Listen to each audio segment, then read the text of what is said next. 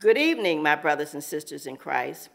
Welcome to the 184th celebration of Asbury United Methodist Church. I am Carol Travis, one of the lay servants here at Asbury, and I also serve as the executive assistant for the African American Methodist Heritage Center, an organization founded in 2001 by Bishop Forrest Stith and other members of Black Methodists for Church Renewal. The mission of our organization is to preserve, protect, and promote the history of African Americans in the Methodist Church. This evening, we will spend time talking about the relationship between Foundry and Asbury. Tomorrow night, we will unveil our first oral history showcase featuring William Bill Johnson, one of the members of Asbury. Saturday morning, we'll have a virtual town hall meeting for all members. At 7 p.m., we'll have a youth talent showcase. And then on Sunday, we welcome Bishop Gregory Palmer, who is a resident bishop of the East Ohio West District. More information may be found on our website and in our bulletin. The story of Asbury starts with the establishment of Foundry Methodist Episcopal Church in 1814, and the earliest records reported 38 members, 18 of whom were Black, including both slaves and free men and women.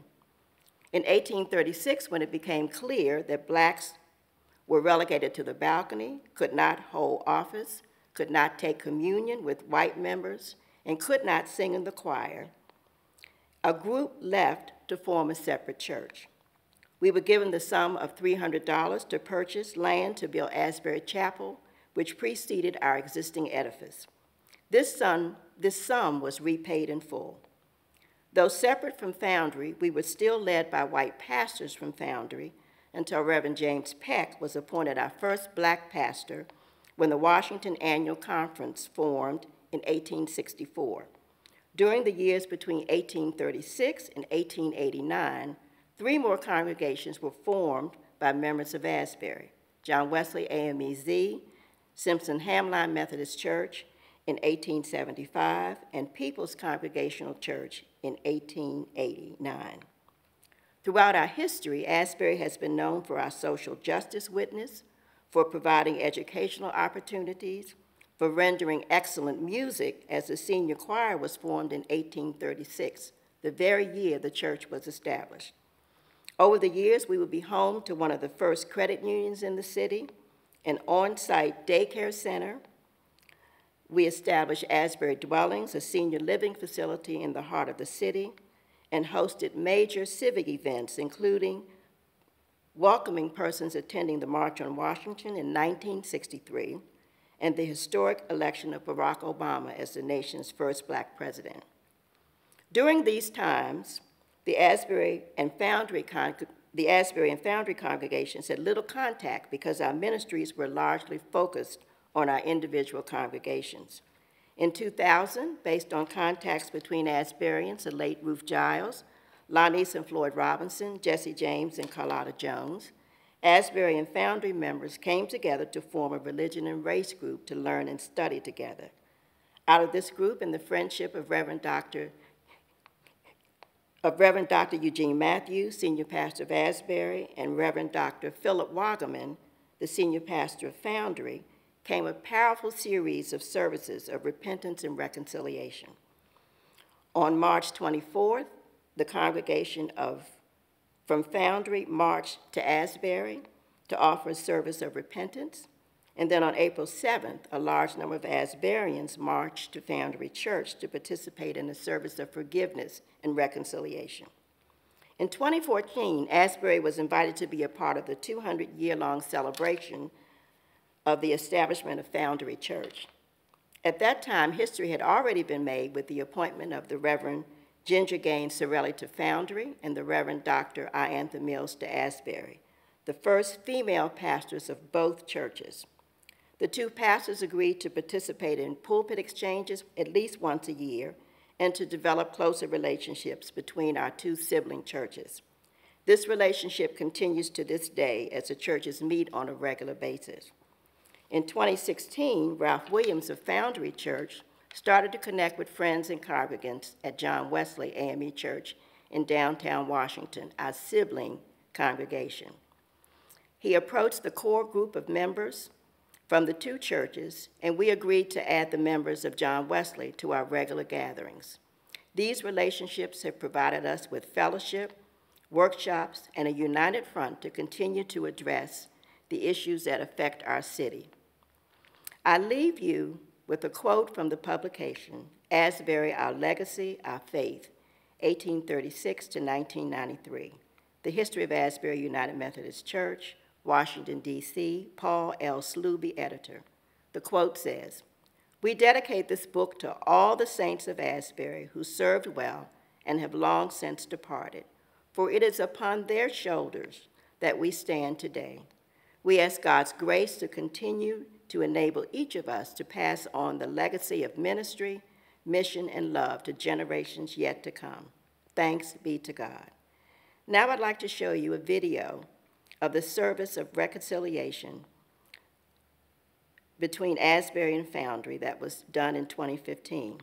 The video is called Race, Reconciliation, and Reconnection, the Foundry Asbury Story. Thank you very much.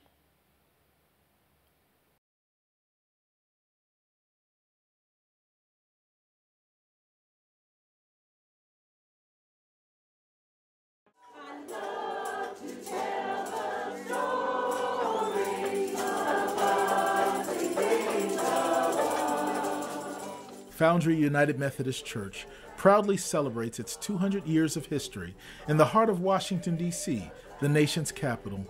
That is 2 centuries of making disciples of Jesus Christ, of loving God, loving people, and seeking to change the world.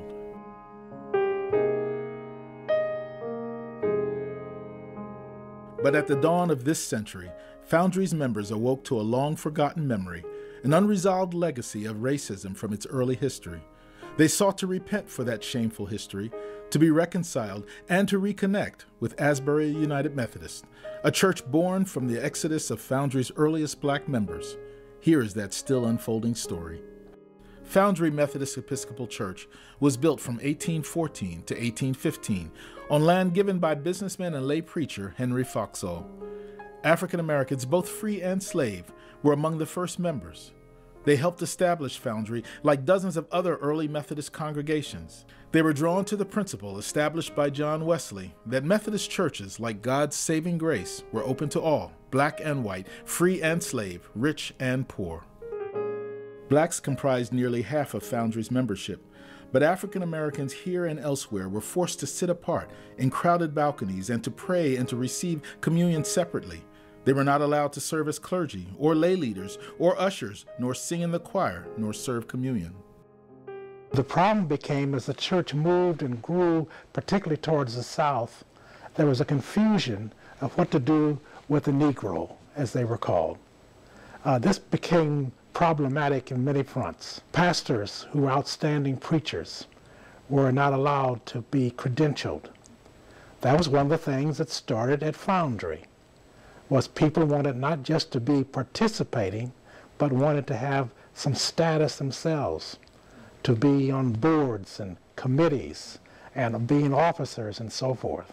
This was true throughout the whole denomination, where they were welcome on one hand, but pushed down on the other hand. I shall be free someday. When black members of early biracial Methodist churches in the North had suffered racism and repression and rejection long enough, they left to establish their own congregations. These new pioneering black congregations remained affiliated with and initially controlled by their white parent churches, but other black Methodists broke away completely to form or join their own independent African Methodist denominations.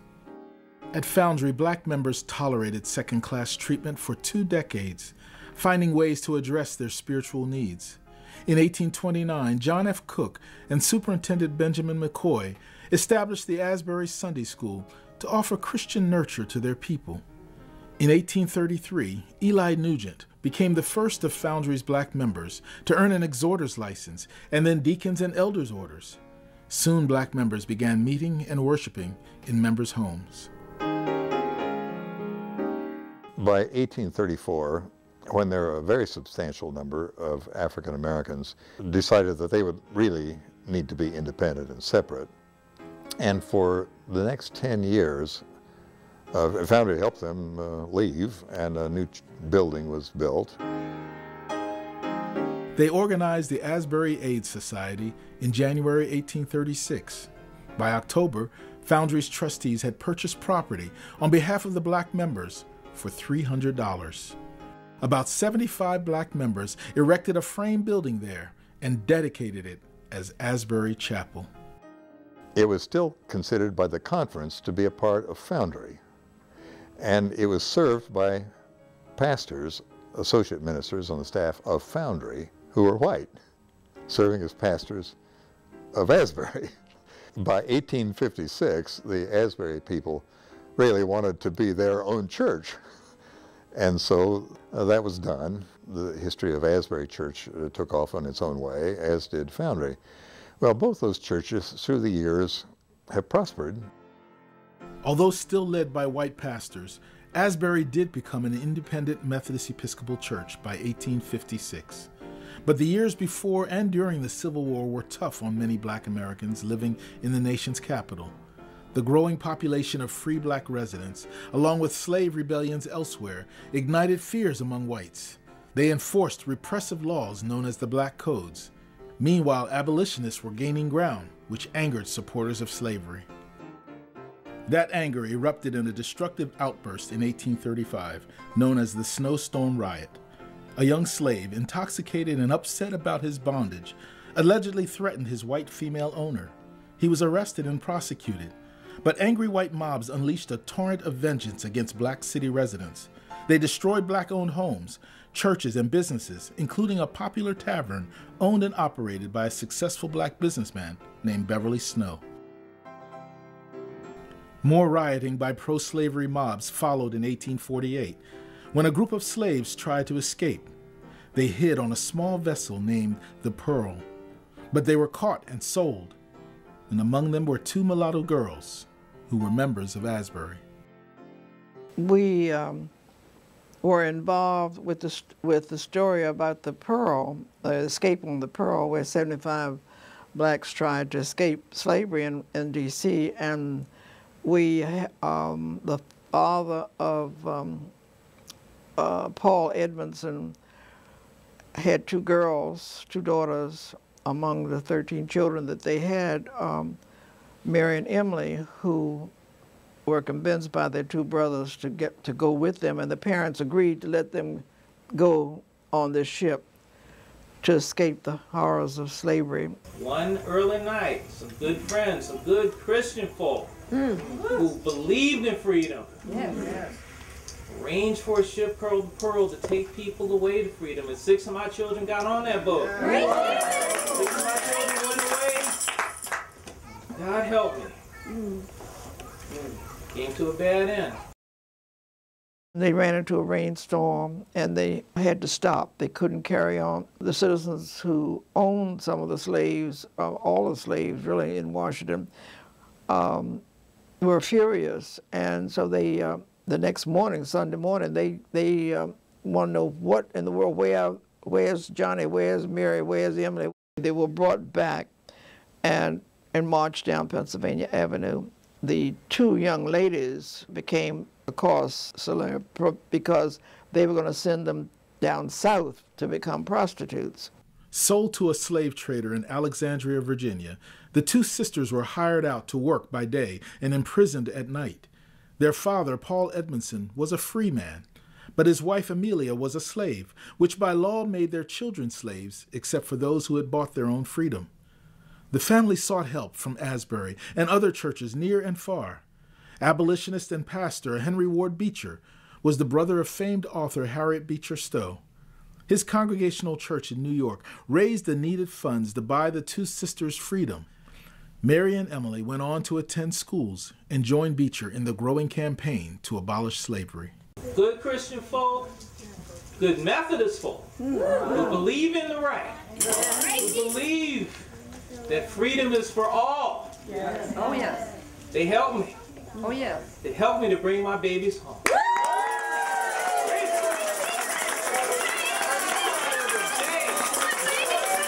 who believe in the right,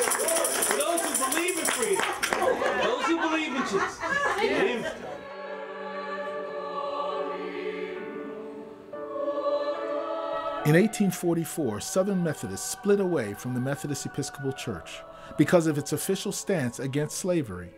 They formed the Methodist Episcopal Church South, but Foundry chose to remain in the Northern Church. In fact, it supported the American Colonization Society, a popular movement to buy and return slaves to Africa. But by the end of slavery in 1865, many African Americans had found freedom and self-determination right here in America, and so did many of their churches. For 12 long years, black clergy had petitioned the Methodist Church for the right to lead their own congregations and to organize their own annual conferences, where they could manage their own affairs with dignity. Finally, in 1864, their petition was approved. Asbury Church received its first black pastor, James Peck, and 2 all-black annual conferences were organized. The Washington Conference for African American churches in Washington and parts of Maryland and Virginia, and the Delaware Conference for black churches farther north. This gave Asbury the strength to develop and grow because now they could claim they had their own autonomy. And this was duplicated across the whole church. And so the Foundry and Asbury piece on the one hand was problematic, but the release of that made it possible for the two eventually to have a better working relationship. By then, however, some impatient Asbury members had left the denomination to establish other churches in D.C., including John Wesley African Methodist Episcopal Zion Church. Methodism in America remained racially divided, with 3 all-black denominations and the all-white Methodist Episcopal Church South. Asbury itself developed quickly, led by a succession of distinguished African-American pastors. Asbury housed some of D.C.'s first schools for black children and adults, and was renowned for having outstanding preaching, music, and Christian education. It also provided civic leadership and lobbying for equal rights for African Americans. Foundry flourished as well, growing in size and mission. It too could boast of renowned preachers, worship revivals, and Sunday schools, as well as prominent members. Leaders of the 2 churches served the needs of the city's poor by establishing a training school for deaconesses and missionaries, and also Sibley Memorial Hospital, which opened in 1894 and was valued for uniquely serving all races and ethnic groups. Foundry also promoted temperance from alcohol and tobacco, cared for orphans, youth, and the elderly, helped establish American University, and engaged broadly in worldwide missions. Asbury, meanwhile, welcomed to D.C. part of the great migration of African Americans from the South, and it responded to the growing poverty and injustice they faced in their new home. A century after its birth, Asbury was thriving. It numbered over 2,400 members, including prominent black leaders like educator and civil rights advocate Mary McLeod Bethune. I remember Asbury used to be so crowded. It used to be crowded. Easter Sunday, you had to get chairs put all up and down the aisles. The balcony was packed in. People shoulder to shoulder. Asbury was considered one of the prominent churches in D.C. There's a lot of people you talk to here today or gone on, and they used to say that when they left home, the parents or someone said, make sure you go to Asbury.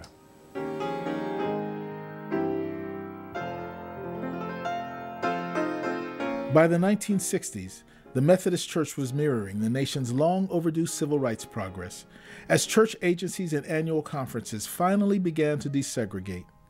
The racially separated Baltimore and Washington annual conferences were among the first to merge in 1965, and in 1968, the segregated all-black central jurisdiction was abolished.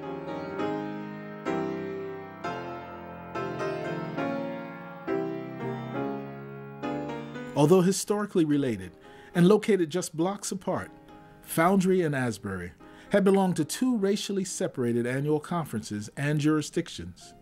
They were virtually strangers in the household of God.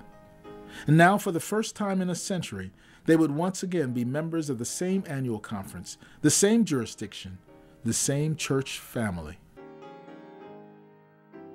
Foundry began making its own racial progress primarily in the 1960s, with the long-serving Dr. Edward Bauman as lead pastor.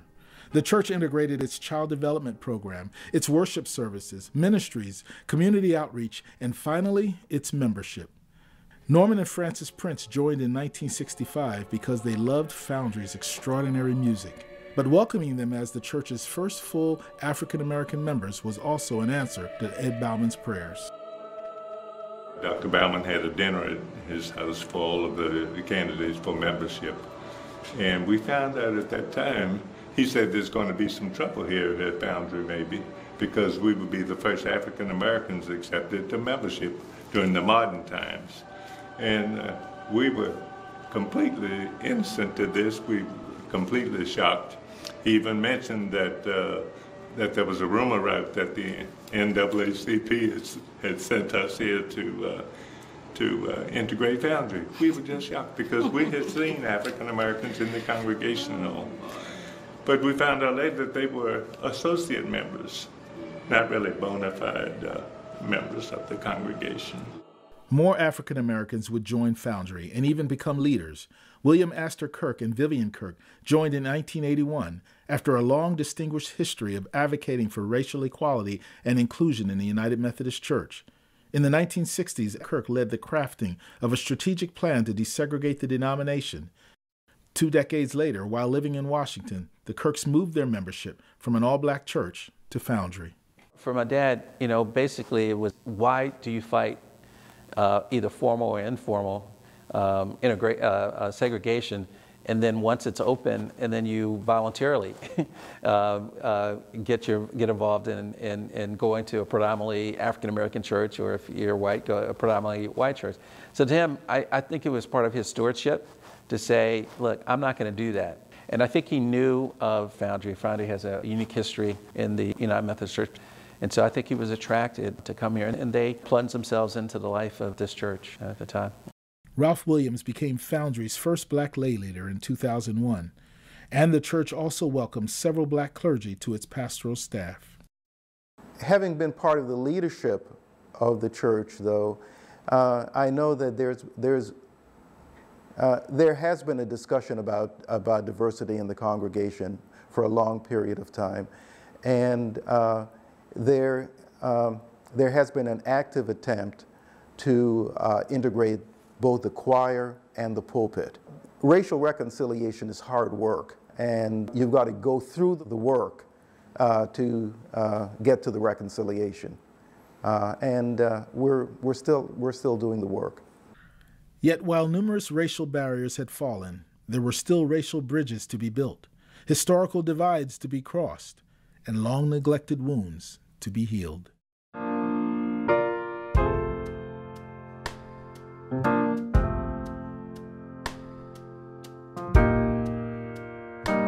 The United Methodist General Conference in 2000 provided the impetus for cross-racial bridge building. In a service of repentance, the worldwide legislative body urged predominantly white churches in the U.S. to reach out to black churches, especially those of the African American Methodist denominations, and seek to heal wounds of historical racism. A study resource was published to help churches examine denominational racism and to seek reconciliation and forgiveness. It was aptly titled Steps Toward Wholeness. Meanwhile, Foundry's Committee on Religion, Race, and Culture had succeeded by 1995 in helping the church to become a reconciling congregation, welcoming lesbian, gay, bisexual, and transgendered persons in Christian love and discipleship. Now they sought to forge understanding and reconciliation in matters of race. Millie Brobston joined the committee after attending a workshop where she learned about institutional racism, exclusion, and white privilege. I went to the committee meetings and started kind of bringing this up, and I remember I had this moment where I gave Reverend Nancy Webb a ride home because, she didn't drive.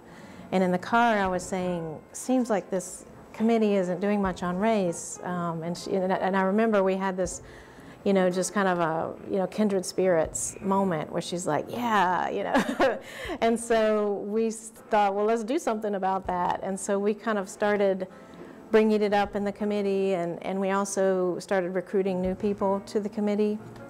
And so over time, the makeup of the committee changed and the focus of the committee changed. So we began to just get motivated and get people excited about that. And one thing we did is we hosted the Africans in America PBS series.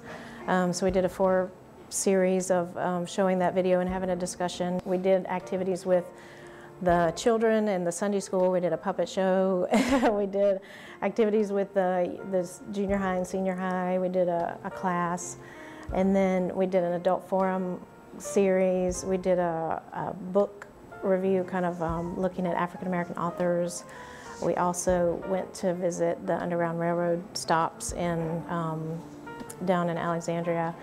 We did a joint activity with the gay, lesbian, bisexual group to Antietam Battlefield and learned about that history. We also went to Harper's Ferry where John Brown raid happened.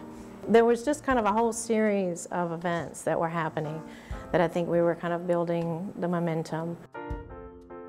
An Undoing Racism workshop challenged committee members to look deeper. And in their quest to learn more about the sin of racism, they looked within. In examining Foundry's own history, they discovered the racial oppression that led Foundry's early black members to leave and start their own church.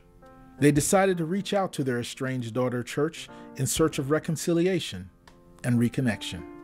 Because we were founded out of Foundry, there was a group of folks who came over after church, came over for church, and then after church we had a meeting, and they wanted to ask us about participating in their anniversary. And the meeting started off horribly, just absolutely horribly, mainly because there was a white assistant pastor at Foundry, and he had a photo of Asbury's original chapel. And other literature. And other literature. Yeah. And so one of the members of our meeting basically says, well, I hope you got permission to reprint that. And that's how the meeting started. But as a result of that, and we can't figure out, but there was a connection between our Religion and Race Committee and Foundry's Religion and Race Committee. And our discussion of those two race and religion committees basically stemmed from the Foundry's Religion and Race Committee having done a workshop on white privilege. And so we had a discussion with them about what came of that. And it was the most enlightening thing for me because I had never heard white people talk about white privilege. The two groups met several times to learn more about their congregations, and that learning led them to organize a workshop based on Steps Toward Wholeness. We had 8 sessions over about a 2-month period. It was facilitated by Jim Taylor from the General Commission on Religion and Race. It was a really good workshop. A lot of raw emotions about race came out, and it was very interesting. There were about 15 members from Foundry and about 15 members from Asbury.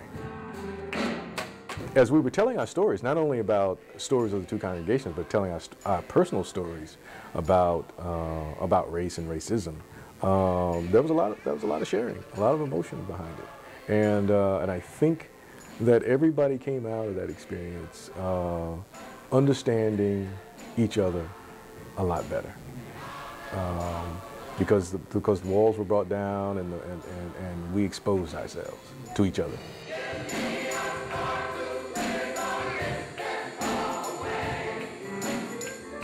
Of course, the Steps Toward Wholeness experience could not end there. The two groups were energized to go further, to turn acknowledgement into action by demonstrating repentance and reconciliation. It was agreed Foundry would prepare and present an official resolution of repentance to Asbury during a special worship service. And in turn, Asbury would accept the resolution and officially forgive its mother church. It would take about 6 months to organize.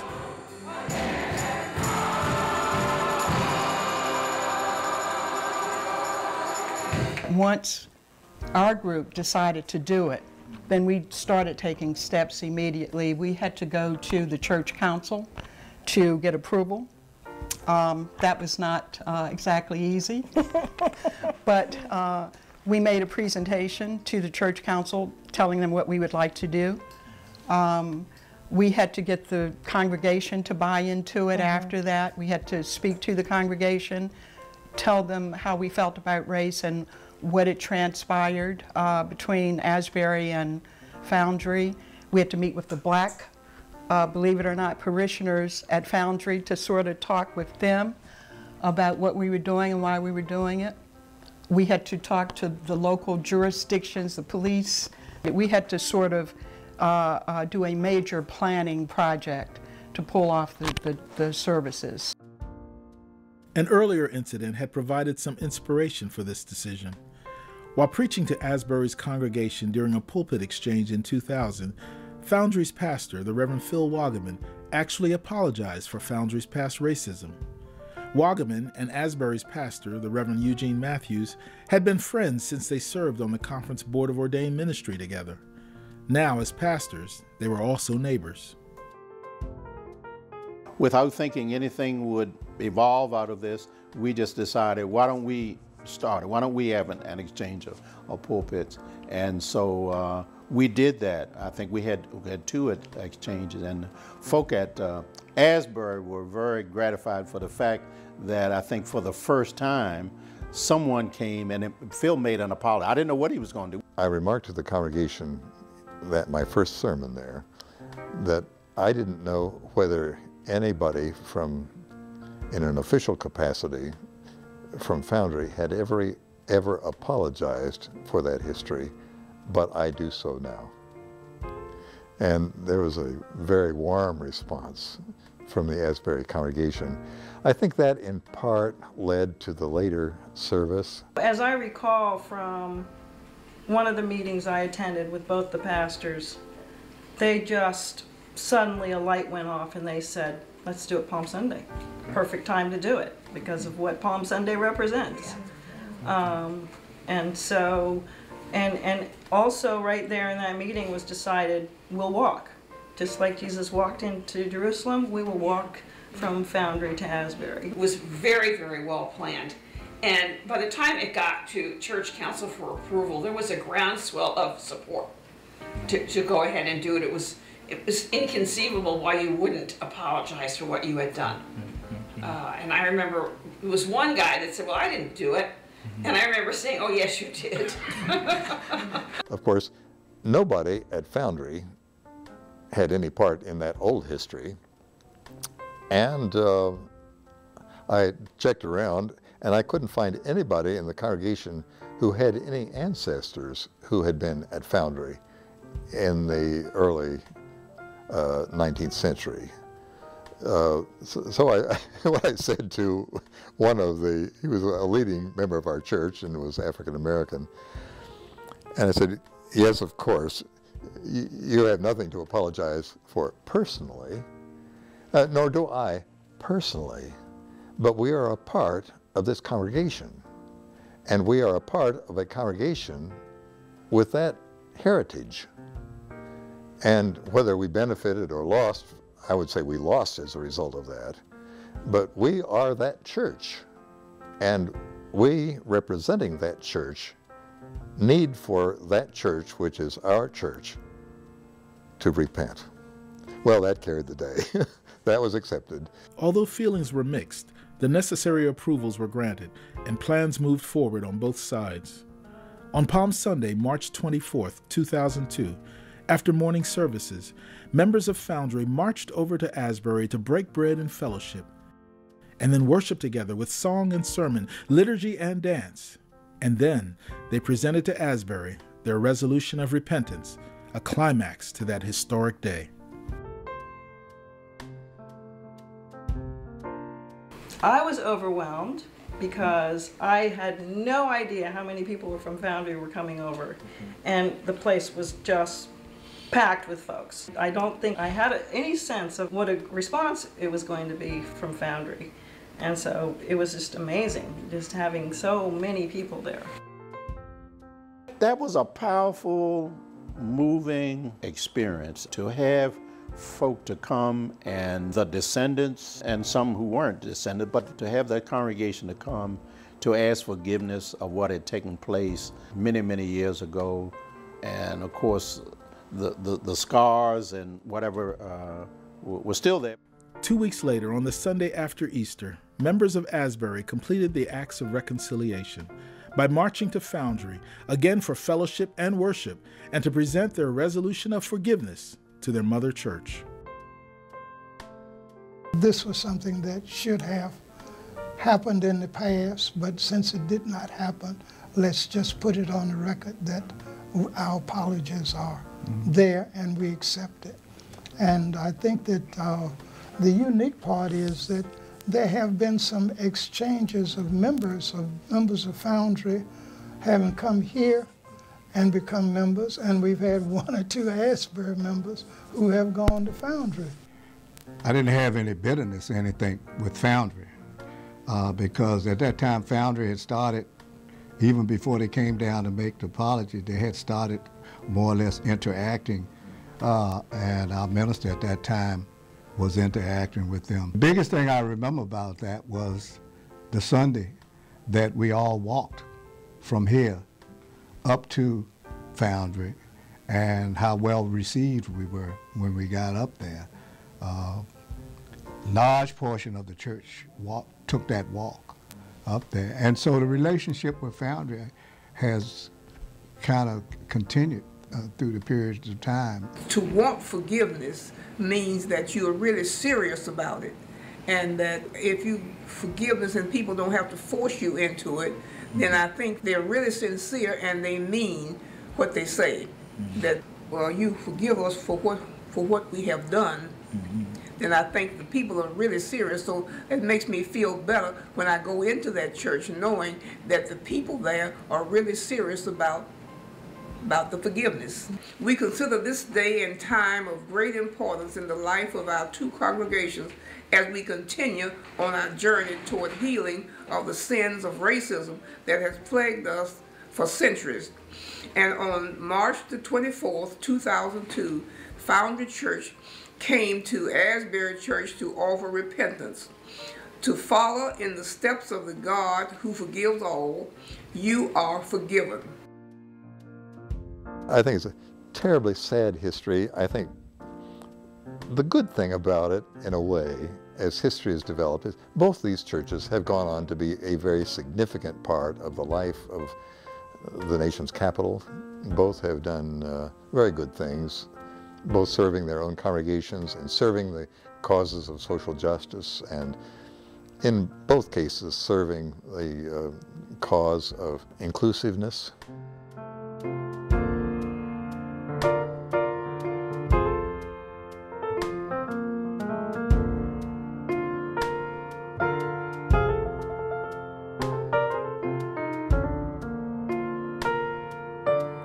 Beyond race and reconciliation, both congregations today are reconnecting in dialogue and fellowship, in ministry and worship.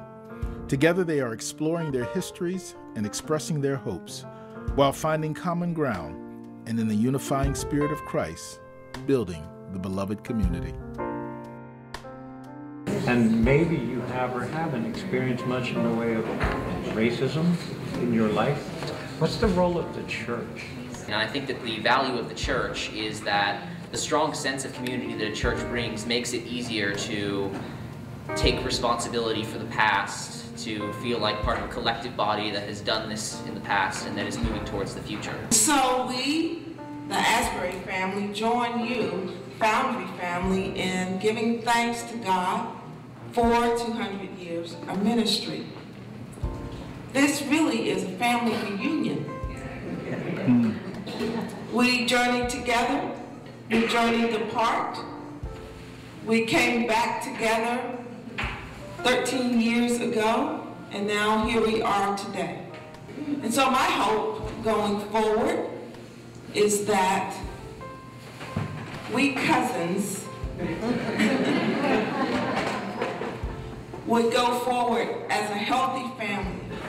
And a healthy family has a reunion, usually annually. Let's not wait another 13 years or 20 years.